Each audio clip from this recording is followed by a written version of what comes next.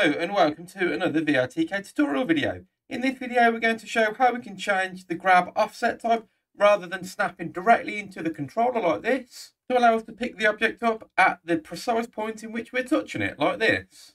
Please consider becoming a VRTK patron. There are plenty of membership levels to sign up at and it really helps to fund these videos. Thanks to all the existing patrons and those patrons who are at the relevant level for a video shout out. You'll see your name scroll up on the screen. Thanks for your support. So this is really easy to do in VRTK. All we need to do is select our interactable object, and if we look down under the primary action settings, because we set the primary action to follow, we also get some additional follow settings, and one of them is the grab offset. This determines how when we grab it, it offsets to the interactor.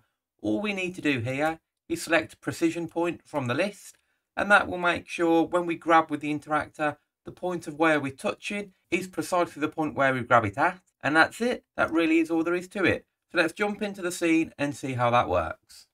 So now we're in the scene, we can see as I grab the pig, it actually picks up at the point I've picked it up at, and then I can grab it precisely around the pig as if I'm picking it up at those specific points. And that's all there is to it. It really is that simple. I hope this video has been useful to you. If it has, please consider subscribing to the YouTube channel. Leave any likes, dislikes, comments down below, and I'll see you for the next video. Thanks for watching. Bye for now.